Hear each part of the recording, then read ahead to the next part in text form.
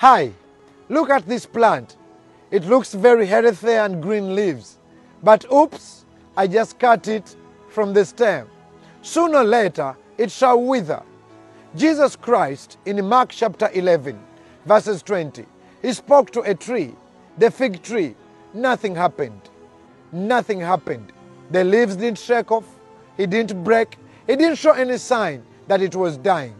But the next morning, Peter saw it and said, Lord, look, the tree you cursed died. The Bible says it had died from the root.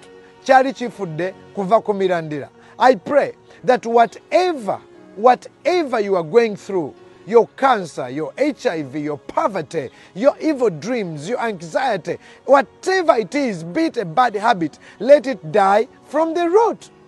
Mark 11:24, Jesus says, I tell you, if you pray for anything and believe in your heart and don't doubt, it shall be yours. Sometimes the leaves will fool you, but prayer is working from the roots. Look at this woman. She's very sad. But after prayer, she's very happy. We should learn how to behave after prayer.